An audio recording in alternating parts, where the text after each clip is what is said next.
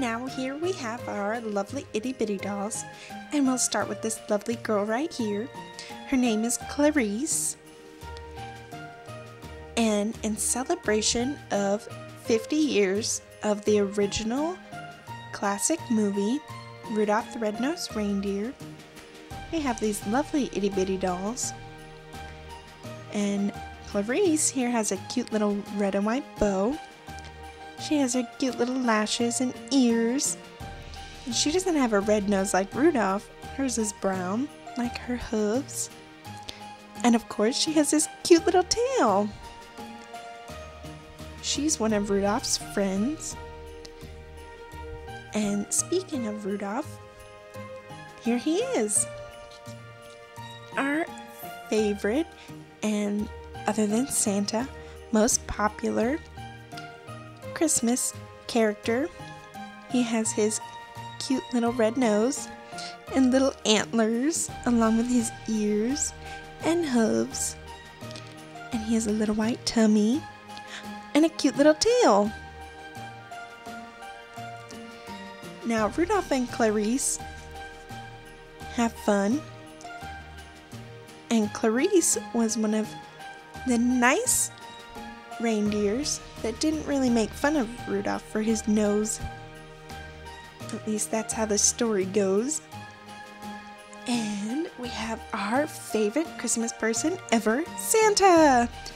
And of course he has his red and black suit with his big white fluffy beard and his red hat.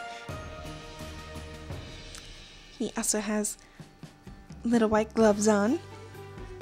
And since Santa is our favorite Christmas person, I want to thank him for all his hard work he does on Christmas Eve, and for being so nice and delivering all the toys to girls and boys. Thank you, Santa.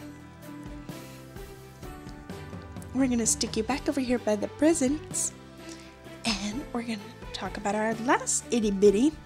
His name is Bumble. And you'd think with such a cute name that he'd be a nice, abominable snowman. But he, in this movie, is not very nice. Unlike our favorite friend from our movie Frozen, that's Olaf. He's nothing like Olaf. He's mean and grouchy. Although this character is fuzzy.